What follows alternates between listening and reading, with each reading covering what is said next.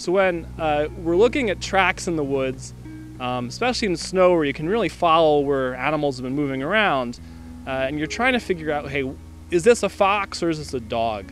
One basic thing that I've started to look for is the fox going places you wouldn't expect a dog to go. Dogs tend to stick pretty close to where the people are.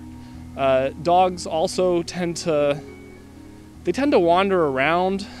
Dogs, they'll go over there and smell that, they'll go over there and pee on that. And foxes, coyotes, they tend to have more of a destination in mind. They're on their way somewhere. They're not just wandering around everywhere.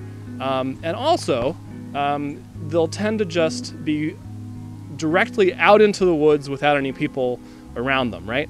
And so the deer exposure fence we have here makes this pretty easy to spot. Where we've got a spot like this where you've got prints of some small canid, right? Some small dog family animal that's going under a fence off the trail into the woods, right? So we're pretty sure that's a fox. And also when we look at the prints, they are shaped differently, a little differently than a dog print. Most dog prints are pretty compact. If you drew a line around it, it would end up looking kind of like a circle. Fox prints are a little bit more stretched out. You draw a line around it, it's a lot more oval in shape.